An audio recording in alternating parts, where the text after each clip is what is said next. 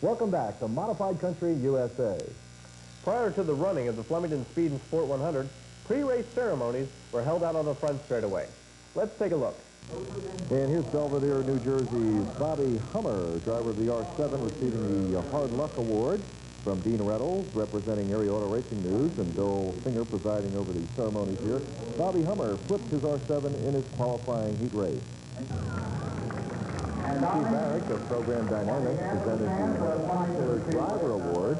The small block campaigner Johnny Tanner, driver of the 17D. Johnny Tanner hails from Newtown, Pennsylvania, receiving the most popular small block driver award. Andy Belmont from Design 500 presented the Best Appearing Car and Crew Award to the Brophy crew of Jerry Brophy, driver of the 519. Tough break for Bobby Hummer, but congratulations to Johnny Tanner and Jerry Brophy. And incidentally, Ron, Jerry Brophy is building a car for the 1991 season at Flemington to run in the dirt asphalt. That's correct. And next up, let's take a look at the highlights of the Flemington Speed and Sport 100 small block modified feature event. Paul Rochelle III in the 16 and Doug Hoffman in the 125 bring the field down for the start of the Flemington Speed and Sport 100. Doug Hoffman jumps to the lead from his outside starting position as the field moves through between turns 1 and 2. Billy Pouch here seen chasing Doug Hoffman in the 125 in their battle for first and second. Here Brett Hearn and Jimmy Horton a little further back in the pack.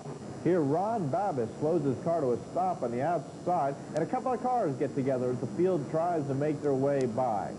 Now, as the race restarts, on lap 23, Billy Pouch the leader, Doug Hoffman second, Brett Hearn third. 1 lap later, Pouch brings his car to a stop. He's out of the race. On the restart, Brett Hearn powers his way around the outside of Doug Hoffman to take the lead. Jimmy Horton running a close third. Here, Brett Hearn leading, Hoffman second, Horton third, and now Toby Tobias Jr. has worked his way up to fourth. Here, cars coming off of turn 4. Hoffman and Tobias get together. Tobias gets sideways across the track. Dave Graham collects them. And a couple of cars getting together, more than a couple of cars, a 10-car pileup. Here on the replay, we see Hoffman and Tobias getting together, coming off of turn 4, and the 2 cars coming together again in 1.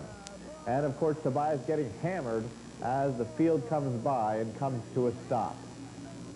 On the next restart, Brett Hearn jumps back out to the lead. Doug Hoffman second, the 2 separated by a lap car. Hoffman works his way by the lap car on the inside. On the next restart, Hearn pulls away. Hoffman slows on the inside.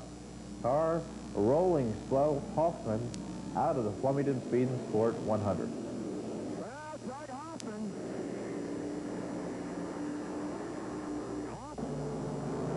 The race continues. Brett Hearn makes his way by lap traffic on the inside.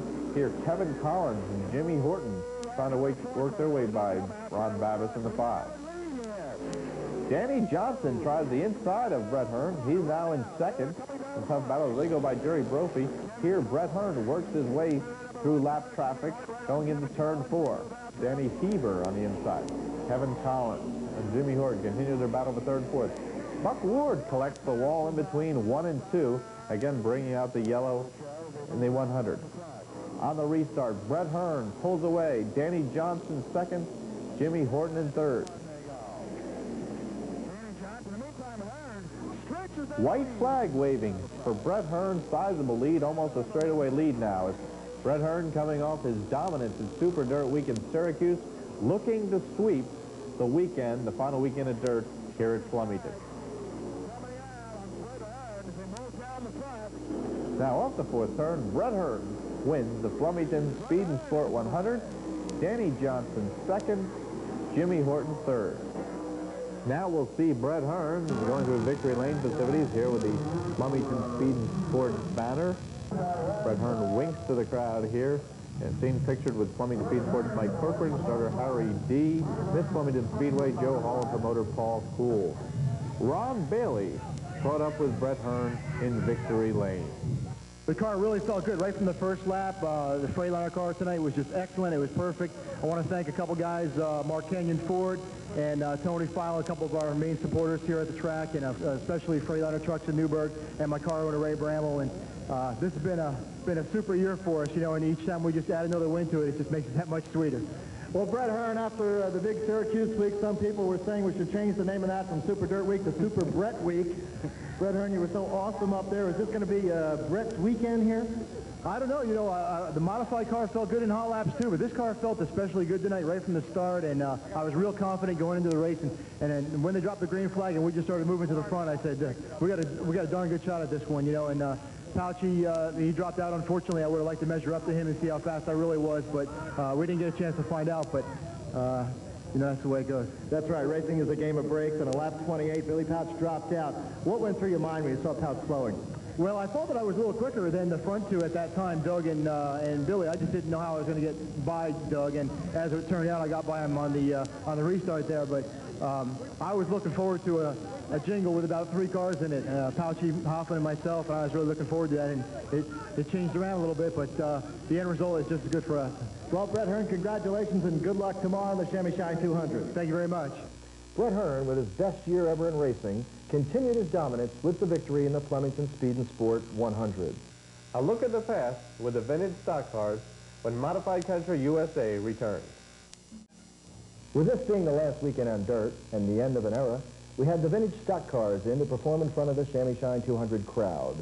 You get to take a look at what the sedans and the old coupe-bodied cars looked like at the Flemington Speedway. Prior to the modified qualifying races, the vintage stock car club took to the Speedway with their race cars all bunched up here on the initial start. Gerald Chamberlain on the outside in row number 1 in the red 76 Chamberlain. Former Flemington Speedway champion on the outside. Chamberlain will make contact here in turn number 2. Chamberlain, after making contact, hits the outside wall and comes to a stop there on the backstretch, narrowly avoiding disaster. Right rear flat tire here on vintage stock car number 10. Now later in the day with the vintage race cars, we'll have the 4 legends, Billy Osmond, Sammy Beavers, Sam Plosky, and Gerald Chamberlain in a Legends match race. Now making their way onto the final lap here, Rick Altimos in car number 8 on the outside, battling for the lead in the vintage stock car feature event here. Around the outside, going down the back, it's Rick Altimos in number 8, taking over the lead in the vintage stock car race. Harry D with a checkered flag for Altimos. Gerald Chamberlain certainly thrilled the crowd in the Bullock 76 and kicked up some mud while he was doing that. And now we'll take a look at the qualifying heats for the Chamois Shine 200. Looking at some of the qualifying action for the Chamois Shine 200, here in the 5th qualifying heat, Danny Johnson charges from his outside front row to take the lead on the inside, followed by Scott Pena. Now, a little further back in the pack, Sammy Beavers, who showed up today to run the Legends race, got a ride the modified and is here trying to qualify and get into the Chamois Shine 200. Beavers in the black number 57 trails Bob McCready in the number 9 as they go through turn number 1.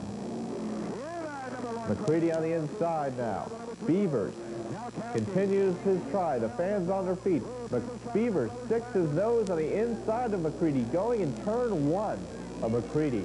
Powers the car back around on the outside to gain that final qualifying position back.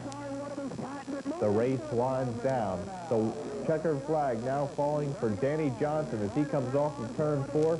And the last lap run, Sammy Beavers trying to qualify. Sticks his nose underneath, but falls short of 1 position in qualifying.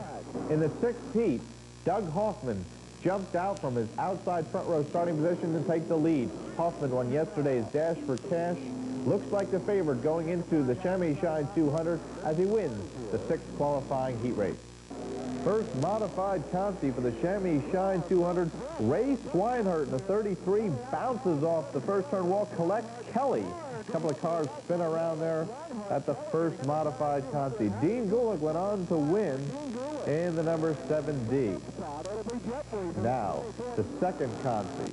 Ken Wismer jumps out to the lead, followed by Joe Coverdale and Jeff Cool. Again, 3 cars to qualify, and this is the second modified Conti for the Chamois Shine 200. Here, Ken Wismer leads them down the back into turn 3. Ken Wismer in the number 89 will win the second modified Conti for the Chamois Shine 200.